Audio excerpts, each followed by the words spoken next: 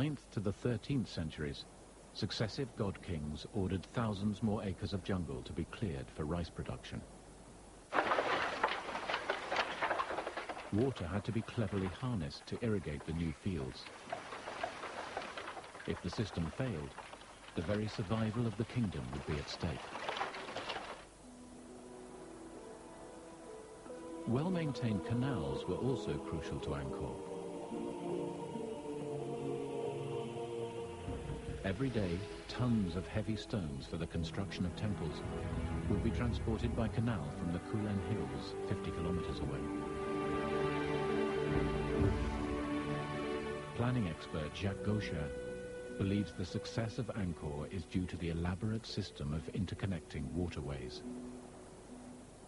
You have tanks or ponds which are dug to keep also this water, and you have some canalization. This royal palace is full of small canalization. The city is full of channels, and the outside, the territory, is also full of big channels. These systems, which are different level of scale, they must have been connected to each other. It was the Khmer's ability to harness water that made them unique. While the Dutch were experimenting with their first canals, the Khmer were already past masters. The most recent excavation by Jacques Gaucher reveals the complexity of Khmer water management within the royal city. His surveys have uncovered two huge reservoirs, each measuring 300 meters long and 20 meters wide. A major road intersected them. Water needed to flow around the city. What Gaucher wanted to know was how the road could be used while water still flowed from one reservoir to the other. So he began to dig. The excavation unearthed a stone dike where the road and reservoirs met. It also shows that the reservoirs were built on slightly different levels. Beneath the surface of the road, narrow channels in the dike allow water to filter from the upper reservoir into the lower. But the arrangement may have been too finely balanced.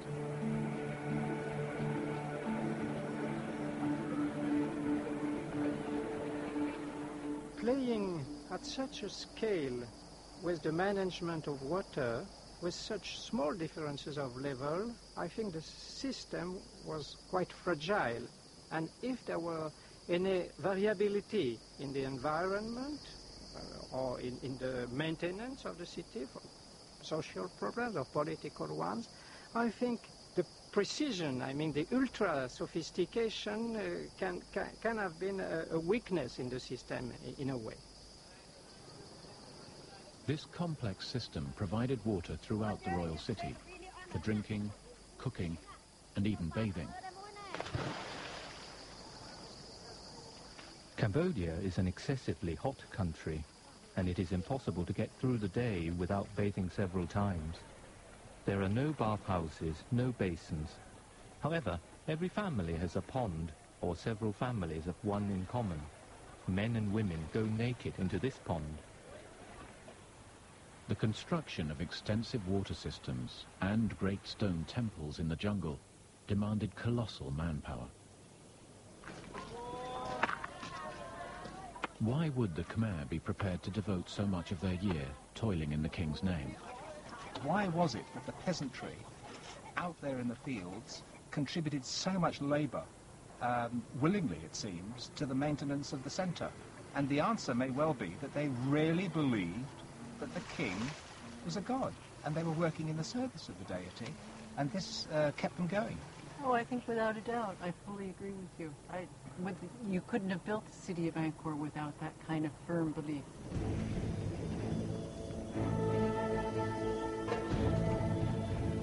But although the Khmer people dedicated enormous effort into constructing their great city, it was the addition of slave labor that made it possible. Zhou describes these unfortunates. Wild men from the hills can be bought to serve as slaves. Families of wealth may own more than 100. Those of lesser means content themselves with 10 or 20. Only the very poor have none. We know, too, again from the inscriptions, that some of them had a very raw deal. There was one who tried to escape from the land in which he was born and was assigned. And they found him, and they brought him back, and they gouged his eyes out and cut off his ears. Punishment was severe for all subjects of Angkor, noted the Chinese diplomat. In very serious cases, a ditch is dug outside the city, the criminal is dropped into it, earth and stones are heaped on top until he is buried alive. Lesser crimes are dealt with by cutting off feet or hands, or by amputating the nose. The economy of Angkor was based on international trade. The Khmers produced food for their swelling population, but there was a surplus for trade with neighboring states. They wove fine cloth, cast huge bronze statues, and exported ivory, kingfisher feathers, beeswax, and scented wood. Their main trading partner was China. The reliefs of the Bayonne reveal a Chinese trade junk coming across the waters of the Great Lake just south of Angkor. And we know that there was indeed a great deal of trade going on because of the more recent archaeological research that has been excavating in the Royal Palace, and there they've been unearthing a considerable quantity of Chinese ceramics.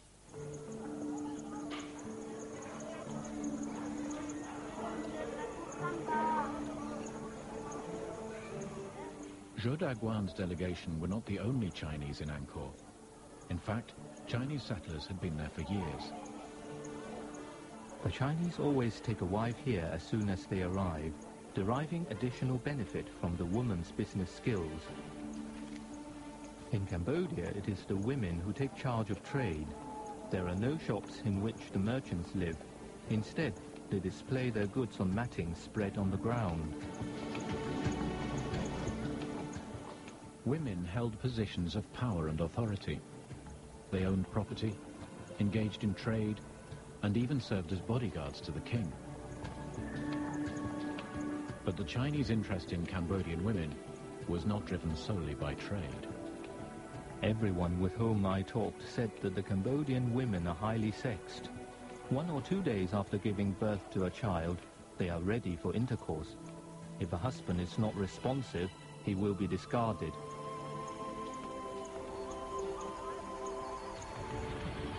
By the end of the 13th century, Angkor was at its peak. A succession of god-kings had built this beautiful and astonishing city. A sophisticated water system made the city work, fed its people, and created wealth. But then, at its very peak, cracks in the system began to appear. Cracks that would lead to the city being abandoned to the jungle.